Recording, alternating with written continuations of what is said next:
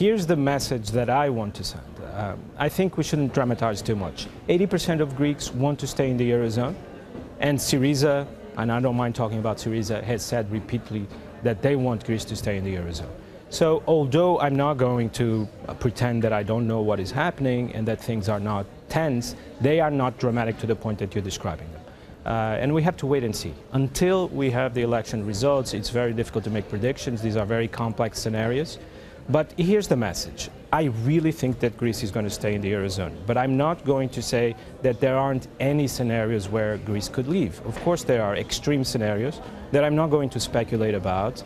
They are very difficult to predict. But I think this is the balance that we have to keep in mind. So far, the process is under control. We can reach an agreement, but of course there are scenarios where things could get out of control. I'm not going to hide that. Well, and the question then is, what would the knock-on effect for a country like Portugal, still economically very fragile, what would the knock-on effect for Portugal be if post-election Greece, for one reason or another, is heading for that exit door? I think the effects for the Eurozone would be, of course, negative. Unpredictable to some extent. I am confident that Portugal has now overcome the most difficult moments. We see evidence of that every day.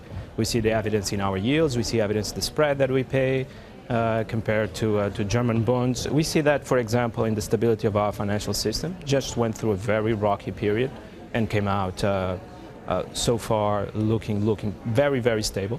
And so we're confident that the worst days are over and the resilience of the Portuguese economy will show if necessary. But of course, I certainly hope it's not necessary for that resilience to show within the next month or two.